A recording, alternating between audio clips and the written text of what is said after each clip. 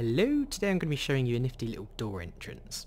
So what we've got here is just this ruined area, and at the end of this corridor we have a chest. So obviously we want to get to that chest, but there doesn't seem to be a way of actually getting in. So in this end chest what we have is a book and a little hint. Boing, boing, boing. What could that mean?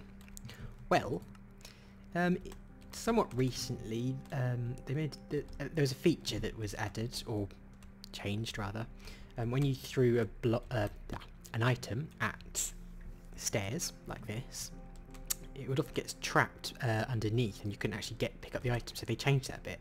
So if you position yourself very, very specifically in the middle like that, and you throw an item like that, it bounces off on its merry way. It opens our corridor. Let's go back here. It closes, and we can get our treasure. Unless you didn't really catch on what was going on there, basically, when you throw an item on the bottom part of a stair block, like this, it will start bouncing. It can travel 14 blocks, I think it is, and then it will sort of lose momentum.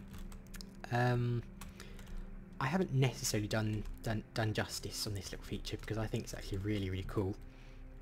But as is, I can't really think of anything else to do with it other than this little entrance.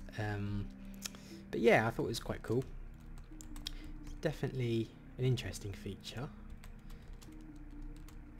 Although I'm not sure if it's a bug or not, or if it's actually intended to be this way, but whichever, I really like it. But, as always, if you enjoyed this, please feel free to rate, comment, or even subscribe, and thank you very much for watching.